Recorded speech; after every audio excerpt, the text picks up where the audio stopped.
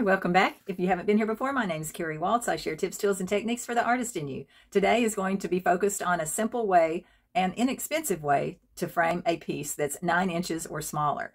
I have been working with watercolor lately and pastel, and they have to go under glass. This happens to be plexiglass, and I'm always looking for a way to do that in a reasonably inexpensive way. This is a pastel that I framed, and this is the mat that comes with the frame. It's 5 by 5 inches open, but the watercolor that I did recently was 8.5 by 8.5, and so it was way too big for the opening of the mat. So I decided, instead of recutting another mat, that I would just tape it on top of the mat. Sorry about the glare, I've got stuff going on in the room, but it worked out really well. And I thought, okay, this is a good way for me to create art, pop it in a frame, have it ready to show.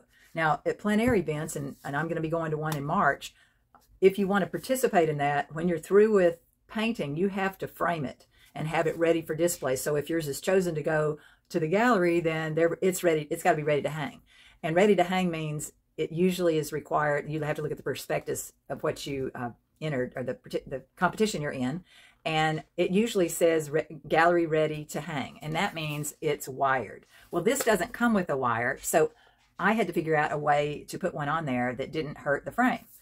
And I did. I was so excited. So just the reason why you have to have a wire is the galleries, the way the walls have hooks that are made to attach to the artwork. And if you don't have any slack back here, and this on the back has no slack, if you don't have any slack to get it over the particular hook, then a lot of the galleries can't use it. So that's why it's required. So I'm going to shift the camera and show you how it's done.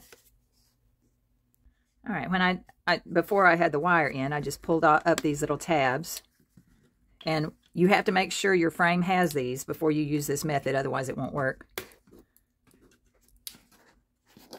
Okay. All right, so here my watercolor is attached to the mat. I just used painter's tape because this is just temporary for right now. I just wanted to show you. And I cut the wire that's long enough to wrap all the way around and have some slack. Then I laid it down in here, and I pulled these wires to where they would be right below that tab. See, so it's right below that tab. So when I push that tab down and the wire comes up, that is not, because the tab comes from the frame, it's not going to slip.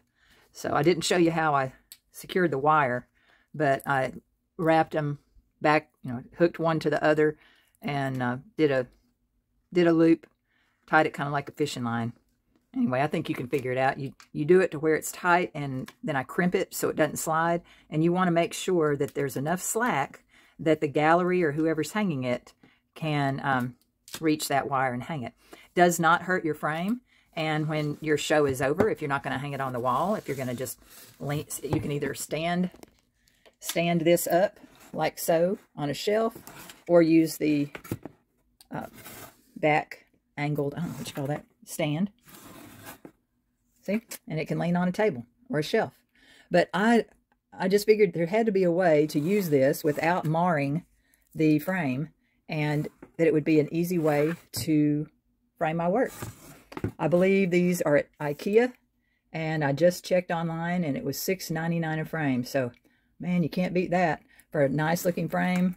Something that will hold, well, 9 inches is about it. That paper was, I believe, 8.5. So anyway, you can figure it out. It also comes in white. So hope this video is helpful and you find something useful on my channel. Please give me a thumbs up or subscribe if you haven't. I appreciate those of you who have already done that for me. Let me know how I can help. Have a fantastic day. Come back and see me next week.